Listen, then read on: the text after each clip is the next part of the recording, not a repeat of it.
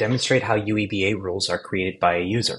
So we're going to go ahead and create a new custom UEBA rule. So we're in the advanced analytics. I'm going to come into my analytics settings and come down to my Exabeam rules.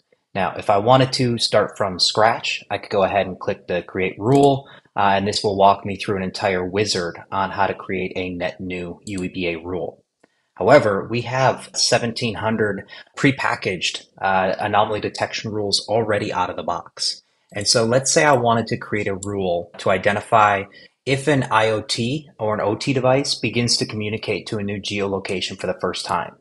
So I know that Exabeam already has a rule in here for first outbound connection from a given asset. So what I'm going to do is I'm going to go ahead and I'm going to clone this particular rule. And I'm going to go ahead and we're just going to clone it and say not just from asset, but from one of my IoT devices. I go ahead and click clone. Now I can go ahead and just take a look at that rule. Let me go ahead and here we go. I'm going to now go ahead into my advanced editor. It's in draft mode. And what I want to do here is just add an additional condition. So this is the logic by which Exabeam has already baselined and established what normal communication looks like.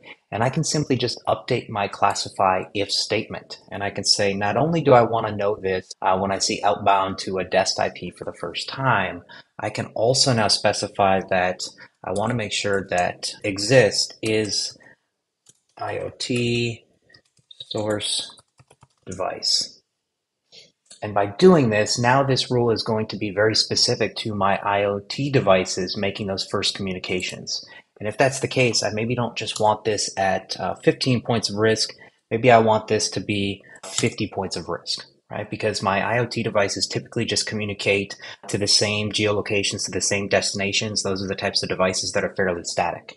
And so now I can actually go ahead and click save, or I could save and reload and put this rule right into the pipeline. So if I just save it, this will just go into my drafts mode, and I can go ahead and make a modification later.